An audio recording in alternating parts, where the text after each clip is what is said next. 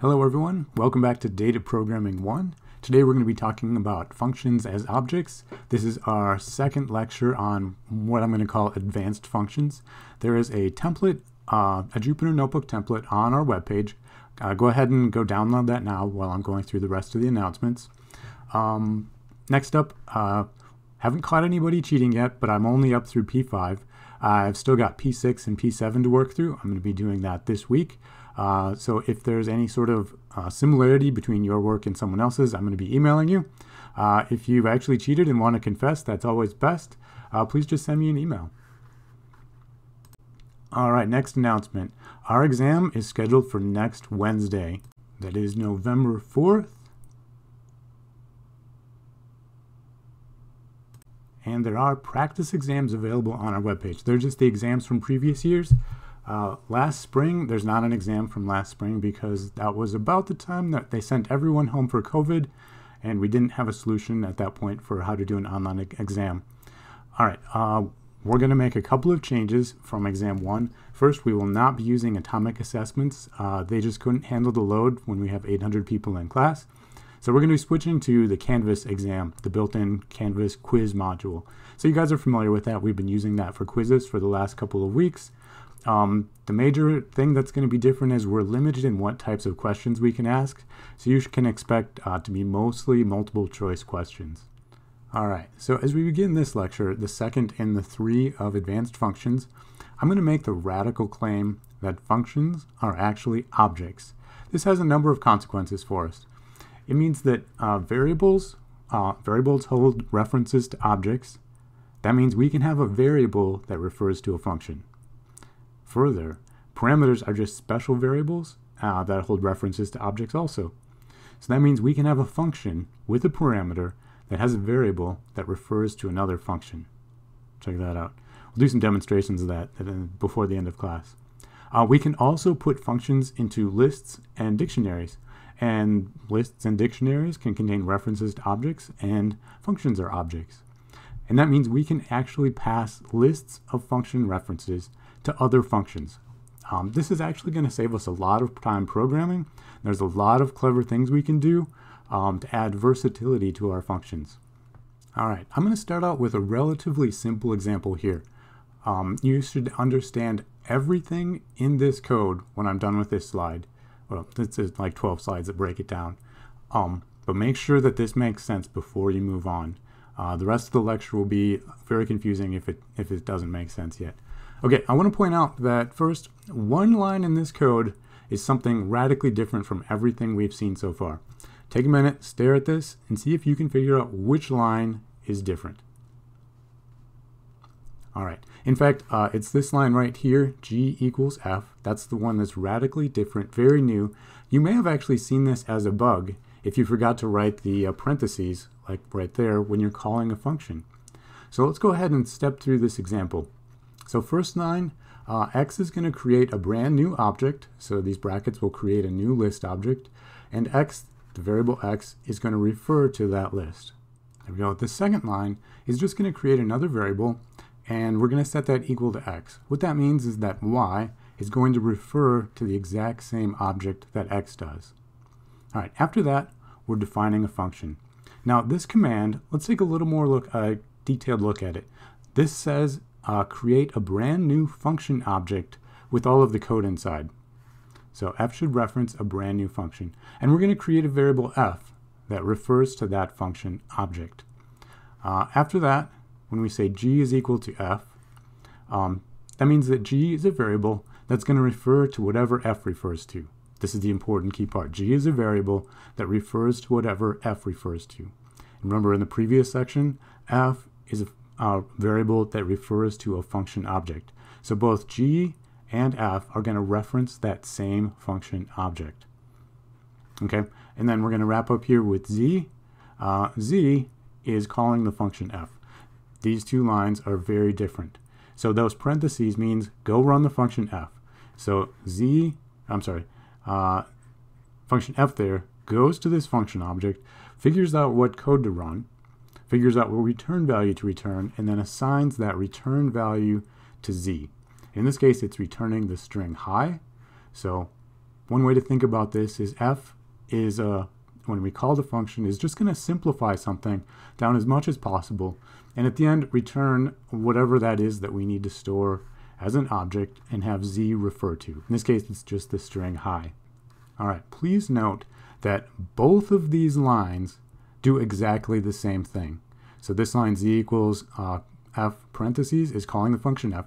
That means z is gonna, we're gonna start on the right hand side and simplify this. So we're gonna trace the arrow from f to the function object, do whatever this says, come up with a return value, and store it back in z.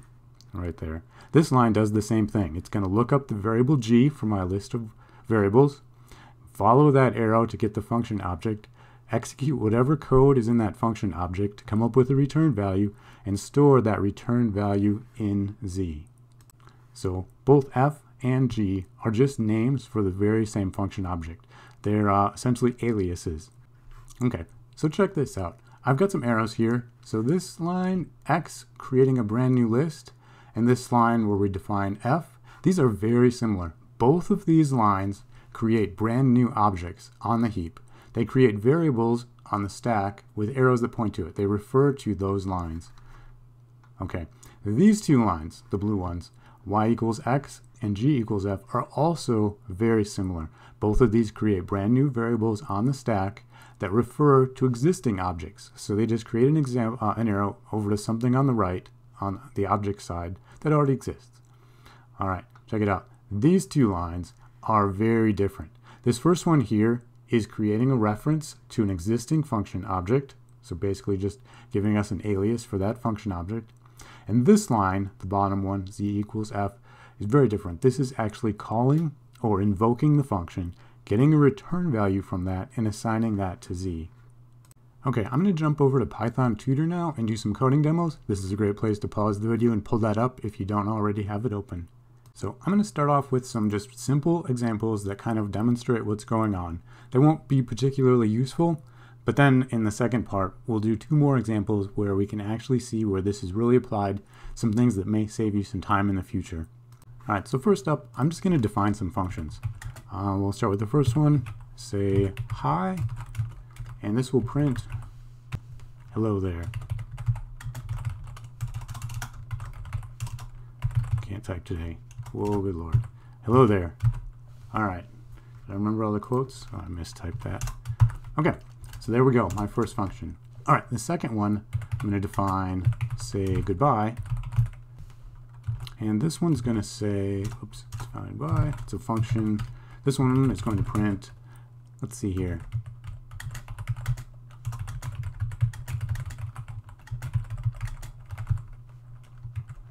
Wash your hands and stay well. There we go, very good. All right, now I'm just going to call these functions a bunch of times. Let's do, we'll do say hi twice. Say hi again.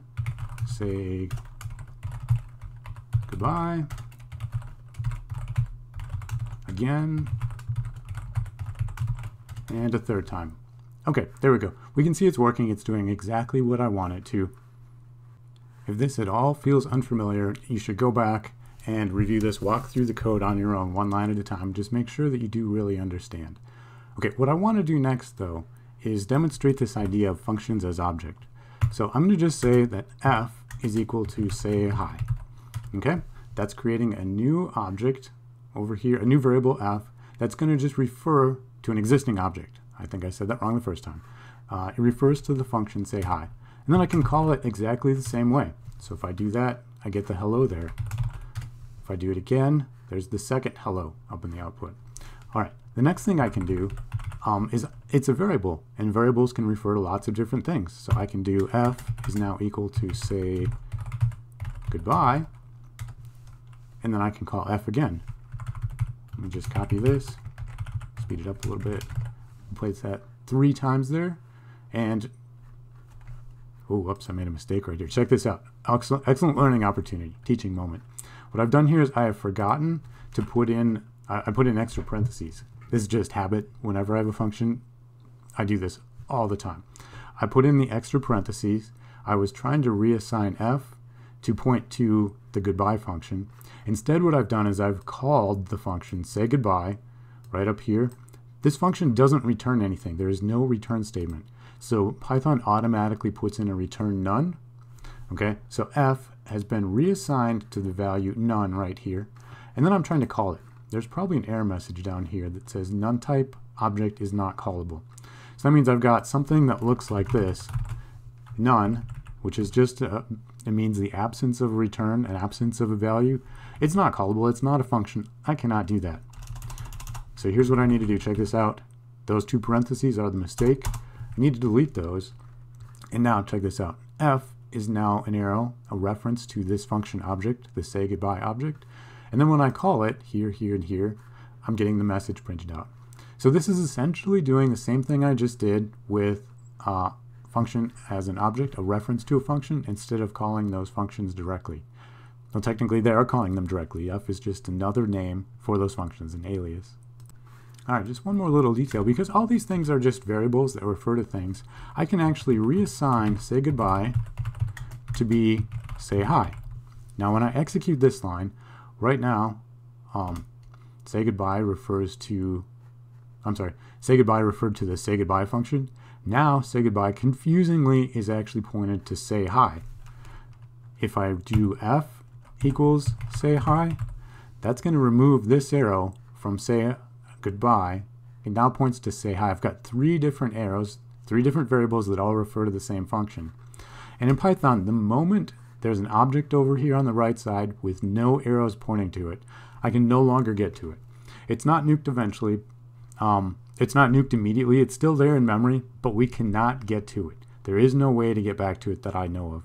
And eventually, every so often, there's a little timer. Python has this garbage collection mechanism that will go through and look for all the memory that's no longer being used. It just keeps track of how many references, as in how many arrows point to that. And if that is ever 0, it can go ahead and just remove that, free up the memory, and we can use that memory for something else.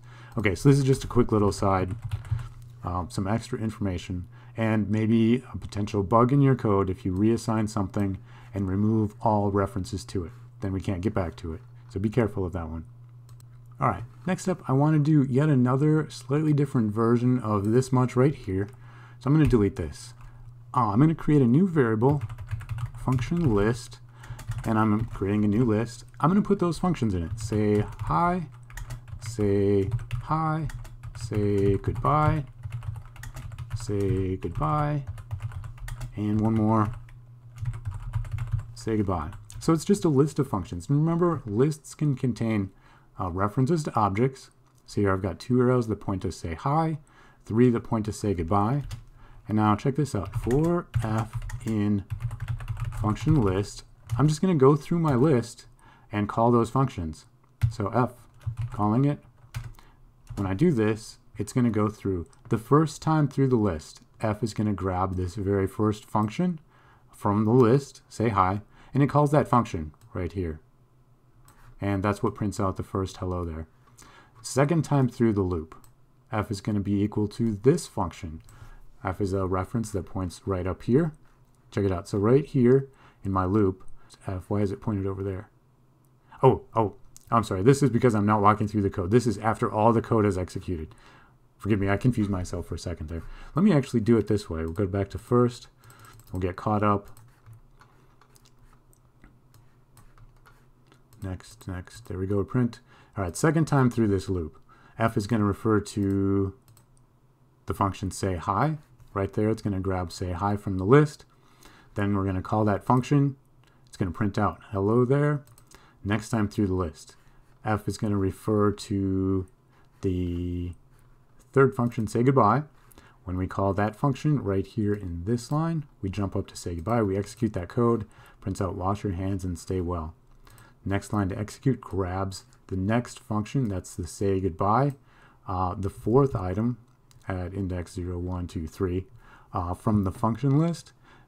Next line, we're going to call this function. So it's going to jump up into say goodbye, red arrow moves, print out wash your hands again, stay well, bye. All right, and I'm just going to, I think that's good enough for this demo. I can put functions in a list. These create objects that refer to other functions. and then I can just call them in a loop. Okay, that was version 2. Next up, version 3. Stuff we can do. I'm going to just delete that. I'm keeping my 2 functions. Let me do this one. For, let's see, I in range 2, I'm going to call say hi. Calling it. For I in range 3, say goodbye. Okay, so this is one way to do it. This is the without creating an alias or another variable that refers to a function. What I'm going to do here, though, is instead, basically what I've got is a loop that calls a function a number of times. Here we are, we're doing the same thing. We're calling a function a certain number of times.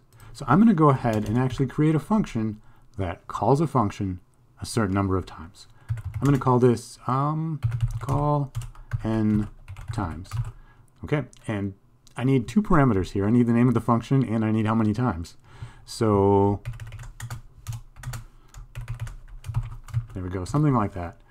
Now, the name of the function, when I get up here, well, the number of times is easy. We're just going to call that n. But the name of the function, I'm going to be passing in a parameter. And remember, when I pass a parameter, that's exactly the same thing as basically the first line of my code says f is equal to, and then whatever I call it. In this case, I'm going to pass in, say, hi when I do this. So this line right here is going to do this for me. All right, and then let me copy my list up here. For I in range, this is not going to be say hi, I'm going to call f, and my range is going to be n. So basically, I just took this code right here, and I turned it into a function. So it's going to go for n times, whatever I call it as, and call the function f. So now I can replace this with a function call. All right, I know that went by kind of fast because I copied and pasted. Forgive me. Watch that again or stare at it, pause the video, stare at it till it makes sense. Call n times. All right, I need the name of the function. I'm just going to call this, say hi. That's the function I'm calling, no parentheses, because I'm passing in a function. And then I need n times, and we called that twice. All right, I'm going to do the same thing. I'm going to copy. All right, we'll delete that. We'll paste the copy. And now instead of say hi, I'm going to call the other function. I'm passing the other function to my call n times. And I've been doing 3 for the second one. Let me upgrade that. And there, I can see the output is correct. But let's go ahead and walk through this from the beginning. So first up, creating a function object, assigning the variable say hi as a reference to that object. Next, creating another variable say goodbye that is referring to a function object right here that has that code in it. Okay, then I'm creating a third function object called call n times. That's a variable that refers to that function object. Okay, so I've got all that code there. Then I'm calling my function call n times. It's passing in the function say hi. So we're adding a new stack frame right here. This has 2 parameters, f and n. F is a reference to whatever this first parameter is here using positional arguments, and that's a function. So it's just going to refer to this function object. N is, of course, 2. So when we step through this, for I, we now get an I while we're in the loop. It starts out as 0. We're just calling the function. I'm not indexing into anything. So when I call the function, I get yet another stack frame. It's going to print out hello. The return value is none, which I completely ignore. I'm not doing anything with that return value. And then I'm going to go through the next time through the loop. I is going to become 1. We call the function. We get another stack frame. There we go. Prints out hello there. After this, we go back. I is now 2.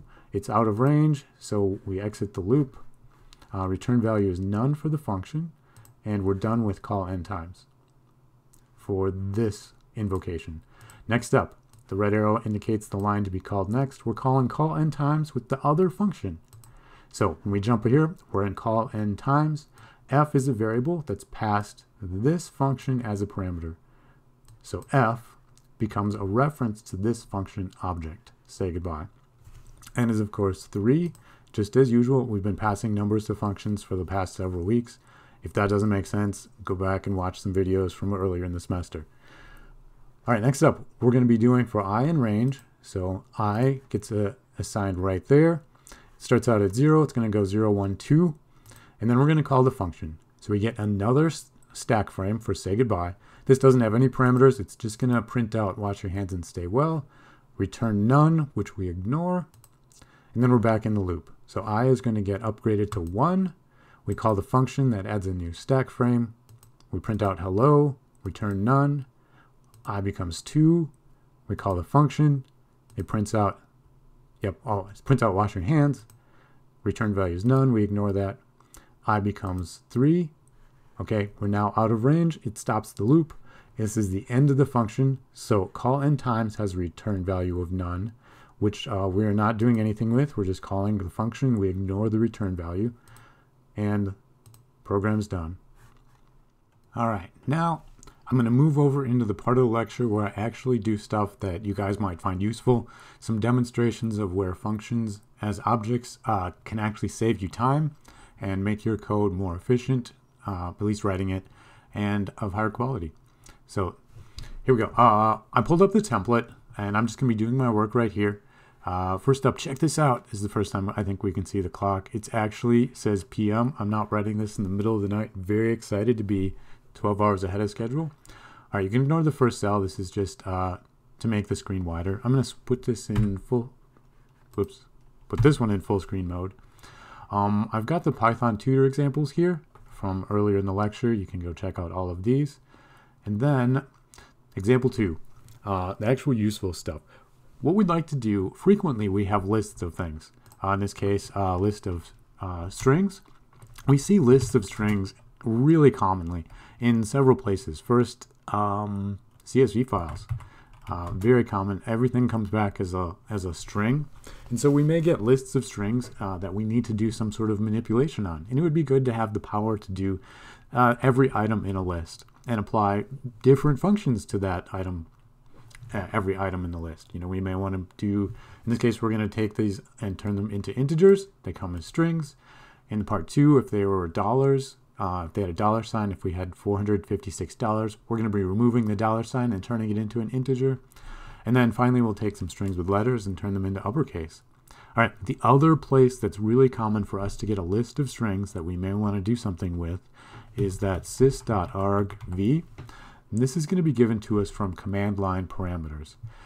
So very common, those two situations, we're going to have strings that we need to do something with every item in a list. Okay, so what I'm going to do, in fact, what I would recommend that you guys do is pause the video after I'm done explaining and try and write this function on your own. Get as far as you can until you get stuck, and then come back and watch the video. And maybe see the differences between your strategy and what I'm about to do.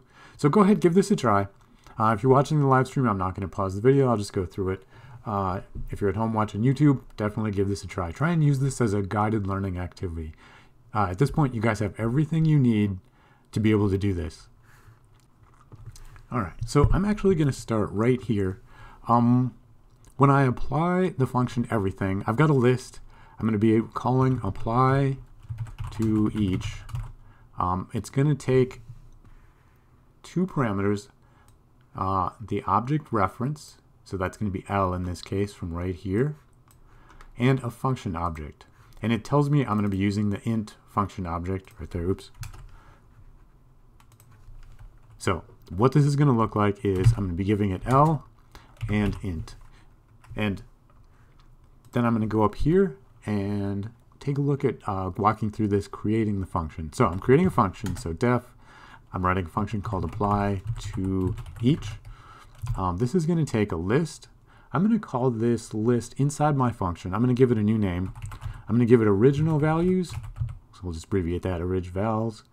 And this is going to take a function that we're going to apply to everything. In the first case, I'm going to be demonstrating this with int. The next case, I'm going to just remove dollar signs from some money. So this is going to take different functions, which is why I'm doing it this way. Okay, first up, let's just print out orig_vals and make sure that this is working. All right, next up, I'm actually going to copy and paste this line right up here so I can run my code and because I need something to call this function for testing. This is perfect example. Let's go ahead. We'll do Control Enter and find out I made a mistake.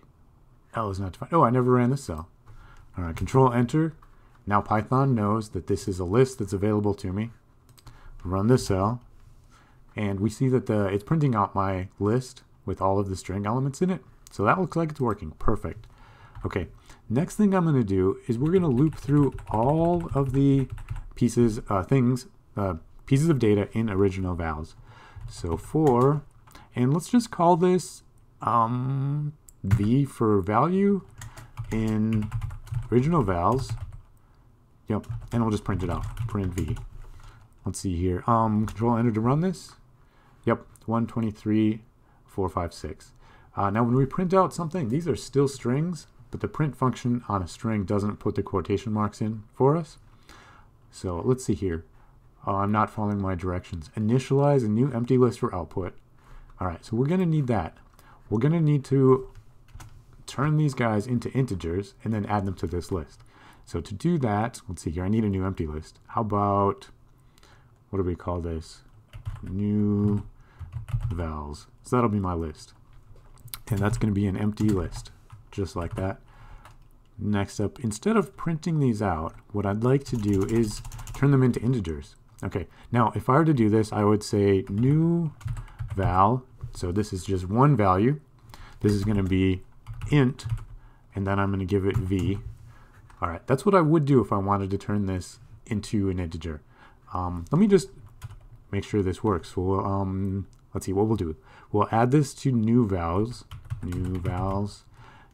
dot append new val singular. There we go. That should add this to the end of the list. And then when we get all done, we should see that apply to each has created a list. We just run this. Oh, I need to print it out. Print. There we go. None. Oh, I forgot to return new vals. So I created it. It's a good thing I checked that out. Return new vals. There we go. There we go. And I should be able to see that it's turned all of these values into integers. So before, actually, I'm just going to leave it like this. All right. Now, instead of calling the int function, I want this to work with lots of different kinds of functions that I can apply. So I'm going to be passing in int, and instead of calling it directly right there, this is going to be calling whatever f is referring to. And that's referring to this built-in Python function that turns something into an integer. Maybe let me just demo this real quick right here. If I do int and then I give it a string, that's going to just change this back into an integer. We've used this a bunch of times, but I don't think we've ever done something quite as weird as passing it, assigning it to a variable, and then calling it like this. All right. Let's see. Did I finish everything I wanted to do? Initialize a new empty list. Check. Process each item. That's my loop right there. Apply the function passed as argument to the second parameter. Yep, so there's the argument, the function. Yep, and that's what I'm doing right here. And, whoops, that should be add. Get that fixed. Add the transformed item to the output list. Right there we append it. And return the output list. Return. It's looking good to me. All right, I'm pretty happy with this. I'm going to move on and go ahead and do the next. All right, the next example is, suppose I have a list of strings that have $signs in them. So this is money. And what I want to do at the end is turn this into just plain integers. So step one is going to be to remove all those $signs. So I'm going to run this cell. Control Enter will run that. It's now got a 10 here, so I can see. And if I want, I can go up here and print out L again. And I get my list exactly like below with the $signs. All right, in fact, wait a second. I want to do this all in one cell so that as you guys restart and run all, it's not messed up. Okay, so there I've got L. Let me actually do this one more time. There we go, still looking good. Now what I want to do is write another function called strip $, and that's going to go and will apply to everything in the list. So at the end of this, I'm going to apply to each L, and this is going to be my strip $, function, just like that. That's how I'm going to call this. All right, so before this will work, I need to define my strip dollar function. Yeah. Functions that begin with word strip are very common. It means that we're going to be doing something to a string to remove things from it. Okay, so in this case, strip dollar needs to take a string. I'm just going to go ahead and call this, how about s? It will be a string. And now there's a really, really easy way to do this. I'm going to be returning something, and that's just s is my string dot remove, replace. I'm going to replace the $sign. Where is it? There it is, Shift 4 with nothing. Okay, this should work. All right, so what it'll do, here, let's actually print this out and just test this. Okay, yep. So here, let me do a little better job of like walking through it. I'm going to print out s every single time we go through this, and then we'll make sure we're getting $1, 23, $24. Okay, instead of returning it immediately, I want to make, well, I guess I don't need to do that. I can see that it worked right here. Printing out the entire list all at once at the end. I can see the $sign before the 1 was removed. The $sign between the 456 was removed. All right, then I can go ahead and, let's see, I'm going to just reassign this to L again. So L is going to be equal to that new list. I don't need these parentheses. And next thing I'm going to do, I'm going to call apply to each one more time. And instead of strip dollar, I'm going to give this int. All right, Control Enter will run that. It's printing out s right here. I need to actually write the result out. There we go. Now it's removed all of the quotation marks, and I have a list of integers instead of a list of strings. All right, one more little detail. Mina did this a little bit more difficult, using a more difficult technique than I did. She's going to check whether an input string begins with a $sign. I just said if there's a $sign anywhere in the string, get rid of it. So I'm going to upgrade this a little bit and do it her way. Okay, so first we're going to check to see whether the input string begins with a $sign. That's s dot starts with, and then I need to give it the $sign. Shift 4. You never find that one. Okay, if it does, this will return true, and then I can return the rest of the string. So instead, your return, and this is going to be s. I'm going to create a brand new string by starting with element 1 and creating a slice. I'm going to slice the string that removes everything but the first character. All right, and then this line was the easy way. I'm going to leave this here so you guys can come back to it and see the easy way. It may not do exactly what you want though. In this case, I know that where's my, my list. I know that the $sign is always first. It doesn't have weird like something like that. My version will remove all 3 of those $signs. This starts with will not. It assumes you actually have clean formatted data. So it depends on what you really want. We may need more than one version of strip dollar. You know, we might create a function that says remove all $signs. In this case, it's just going to be removing the first one. All right, let me just verify that this works, and that I didn't make any typos. Oh, check this out. I did make a mistake. I have a semantic error here. So the code ran, but it is not doing exactly what I want. So check this out. It's printing out all the numbers to start with. So this is the input data. So it's just printing out $1. If it starts with a $sign, and only if it starts with a $sign, then we're going to return something. So returning the string, so in this case 1, without the $sign. If it does not start with a $sign, we do nothing. And then it's going to return none. I think this is a great teaching moment. So instead of doing it like this, I need something like this, else return s, because s does not start with the $sign. All right, let me run this and make sure that I'm actually getting that 23 to still be there. All right, perfect. All right, so that's now working. I'm going to go ahead and put back my apply to each for the int, and now I should get a string, a list of just integers. All right, next demonstration. Here's what I want to do is use more built-in functions, but I'm going to be using the built-in methods. So if you remember, a method was something that's called with an object dot and then like upper. So if I do this, it's going to take all the letters in this string and move them to uppercase. But what I really need is something that I can call like this, because I'm going to be passing the name of a function. And this is not going to work. In fact, I get a name error. Upper is not defined. So the important thing to remember is that for methods, we had two different ways to call them. And the other one was to give it the name of the type. In this case, this is of type string dot upper. And now I can give it the string. So when I run this, it totally works fine now. Okay, so this is how I call a method where I'm not actually using the object or the string as the thing that I'm calling it on with the dot notation. Okay, so this is pretty straightforward. I can call my function apply to each. I'm going to give it this new list L, which is the AAA, BBB, CCC, and I'm going to give it the function. See, check this out. Upper will not work. I can't just give it the function upper. Upper is not defined. It's part of this string module, so I have to call it like this, string upper.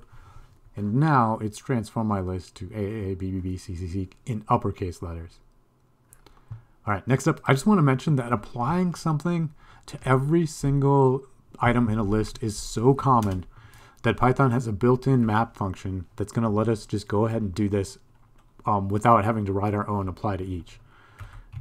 It's just map, and then I need to give it the name of the function and the list. So in this case, I can do int and L. And that's the exact same thing as doing apply to each. One little caveat, map is actually returning something known as a generator. That's actually the next lecture. But the important thing to note is that generators can be used as inputs to lists.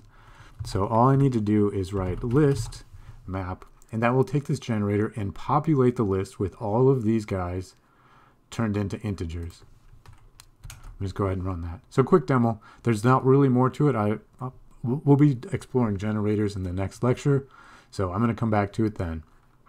Hopefully this is clear. It's just essentially doing the exact same thing as apply to each that we just wrote. All right, example number 2. I'm going to be talking about sorting here. And in this case, I have a list of tuples with just names, with first name, last name. So Catherine Baker, Alice Clark, Bob Adams. The important thing to note that if I actually call names.sort, all of these tuples, sorting is done based on whatever is the very first element. So we're going to get Alice, Bob, Catherine. It'll come out in that order. Now, it's actually really common that we might want names sorted by last name first. So we need to be able to tell Python what criteria we want to use for sorting. We may even want to do something weird, like sorting by the length of their name. Writing a sorting function, it can be painful. There's actually active areas of research trying to come up with more and efficient and better ways to sort things. It can be complicated and prone to errors, or we might just write something that's not very efficient. So what we'd like to do is use Python's built-in sort module, sort function, sort method for the list. But we want to be able to give it a little more information. We want to be able to pass in some sort of criteria to help it know what we find important and what we want to sort by. So the way this works is the sort method actually has a keyword parameter named key. To be honest, that is a very poor name because it makes me think of dictionaries where we have key value pairs. That's not what this means here. This key takes a function, and in this case I'm calling it extract. I'm going to be extracting from my tuple of names the one that I find important. Okay, and what all this does is it's going to return something that's going to go into a less than. So essentially sort needs to say that Alice Clark is less than Bob, and that means it's going to put Alice Clark first in the list before it puts Bob Adams. So it's going to call this function twice, this function right here, and it's going to put whatever this returns on the left side of a less than and on the right side for the other object, and do that for comparison. So what I need to do is return the criteria that's important. And in this case, if I'm sorting by last name, I need to write a function that returns the last name. which if we didn't do this, the default value would be the first name if I left this out. So in this case, I'm going to be extracting the parameter from the tuple that I find important. All right, let me walk through this a little more. If I sort by last name, Bob Adams will come before Catherine Baker. Let's see here. To sort by the length of the name, I'm going to go through and do these in Jupyter Notebook where I can use much greater detail. But again, this is going to return whatever I want on the left side of a less than, and for the other object, the right side. So in this case, if I'm returning the length of the first name, Bob only has 3 letters, Alice has 5 letters. When it does this comparison, it'll decide that Bob needs to come before Alice in the sorted list. Catherine has the most letters. She needs to come last because Catherine is not less than anything else. So this is going to return this list. Shortest name, medium name, longest name. All right, so let's go through and create a custom sorting technique on a list of dictionaries. I'm going to be doing hurricanes because I wanted to have more columns so I can write more functions to sort on different things. So not the names, but it's the same concept, and this will work very well for those other things. I'm also using dictionaries, which are slightly more complicated to extract things from, so hopefully this will be a good example. So I have hurricanes. This is a list. It contains 3 dictionaries. Those dictionaries have the identical keys. So we have name, year, and speed. And then I named them A, B, and C. Different years and different speeds. So if we sort by name, they're already sorted by name. That's perfect. If I sort by year, then I've got Hurricane B will be first, Hurricane C next, and Hurricane A will be third. And if I sort by speed, then again A, then, this is B, then A, then C. So it'll give us a different order, so we can make sure this is working. All right, I'm just going to go ahead and run this cell with Shift-Enter, so now Python knows that I've got hurricanes in here. Hurricane 0, print that out. That looks like it's working. Name A, year 2000, speed 150. I'll have to make sure that Hurricane 1 is in there. Yep, that one is B. All right, now to sort things, I need to know if one hurricane is less than another, and then I can put them in the right order in the list. Now when I run this cell, I'm just going to do Control-Enter. This is going to give me an error. And again, it's telling me right here at the bottom that to sort, I need the less than operator. And less than is not supported for instances of dict and dict. I can't have one dictionary less than another dictionary and give me back a true or false. All right, and for the same reason, I can't do this either. I can't call sorted. Let me do a Control-Enter here. I get the exact same error because this sorted function is actually using this less than to decide if one dictionary is less than another. All right, so in order to fix this, we need to write that special key function that Python is going to use when they call sort or sorted to figure out what to put on the left side of the less than and what to put on the right side of the less than, so that it can actually use that comparison. So here we're going to go ahead and define a get year. So then when I call sorted using the get year, it will sort them by year. All right, let's just dive in and do this. So I'm going to define a function get year, just like it's telling me to. This is going to take a hurricane as a parameter.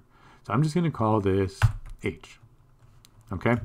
And let's just start out by printing out H. All right? And then I'm going to call my function to test it. So get year, and then we'll give this hurricane 0, just like that. So hurricane 0 was the first one in the list. Let me make sure this works. Hurricanes, there we go, was the first one on the list. So it's going to be Hurricane A, year 2000, speed 150. Now instead of just printing the whole thing out, what I need to do is return, what do we want to return? H dot year. Oh, that's not how you do it. Wait, Mike, you're a moron. Hurricane, key lookup. Hurricane, there we go. And now it's returning the year 2000 right there. Perfect, that's exactly what we want. All right, I'm going to get rid of this print H. I no longer need that scaffolding. And now we can go ahead and call sorted using the get year function. All right, I'm going to go ahead and do it right here. Sorted, we'll be sorting hurricanes, and the key is going to be my get year function. Hopefully we'll spell that correctly. And now when I do that, what we should find out is that I'm getting some stuff I didn't expect. I think when I went ahead and deleted my print statement, my scaffolding, I didn't rerun that cell. Let's go ahead and do this again. There it is. Okay. Now I got rid of those extra scaffolding lines that I didn't tell Python to re-evaluate my, what is this, cell 39. Okay, so now when I've sorted the hurricanes, we see that they are indeed sorted by year of 1980, 1990, and 2000. All right, I just want to do one more thing, just to kind of go through like in a little more detail how this is working. And I'm curious, how many times does it actually call get year? Check it out. We never called get year directly. It's not here. I never called this function. I tested it up here, but in sorted, the sorted function is going to be using get year. So if I put in a print statement, then I can actually see when it's called. So we'll go ahead and print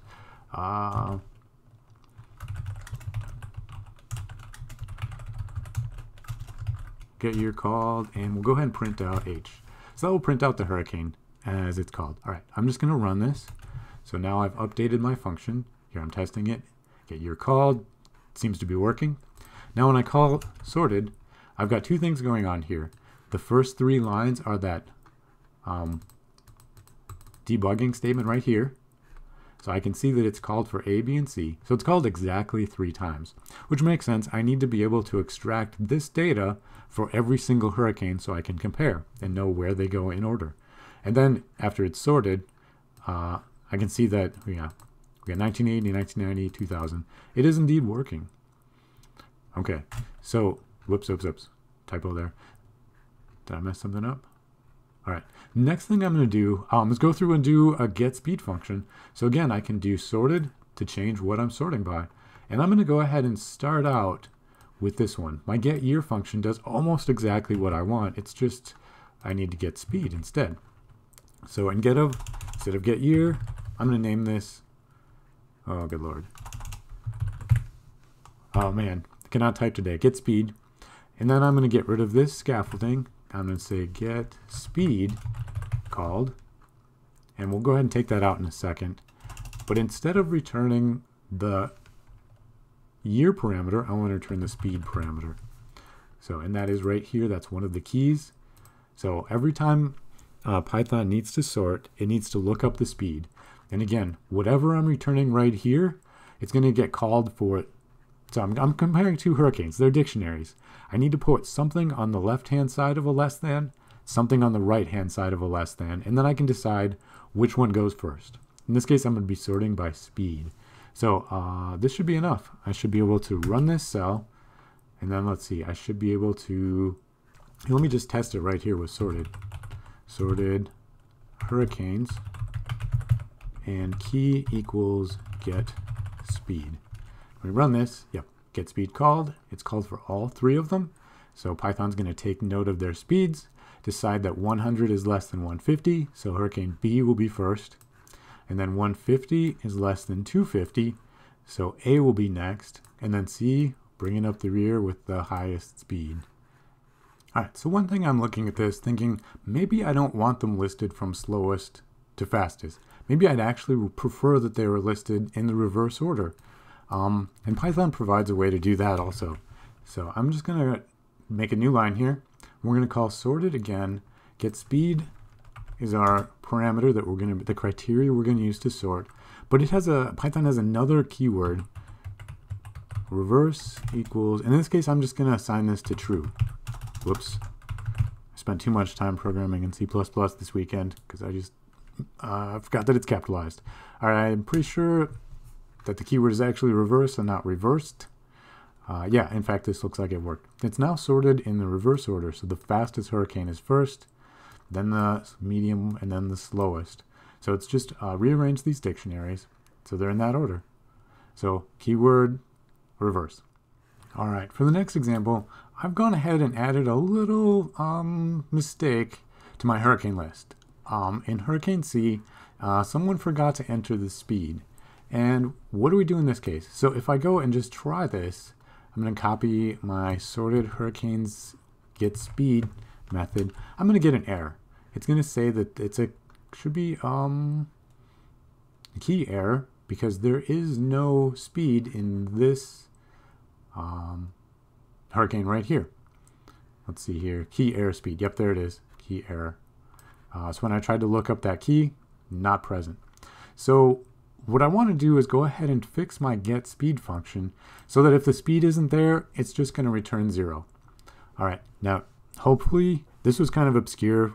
Well, I think I mentioned it exactly one time, probably 3 weeks ago. So if you guys can remember how to do that, that's amazing. And if not, it might be time to review for we've got an exam a week from Wednesday. All right, so I'm just going to go back up. I'm going to go to my get speed function and update this. So pause the video, see if you can remember how to do this. And if not, come back and watch and get some review. All right, so the secret is that here I'm using a key lookup using the brackets. What I'm going to do instead is use the get method to get the speed, and this one lets me put in a default value.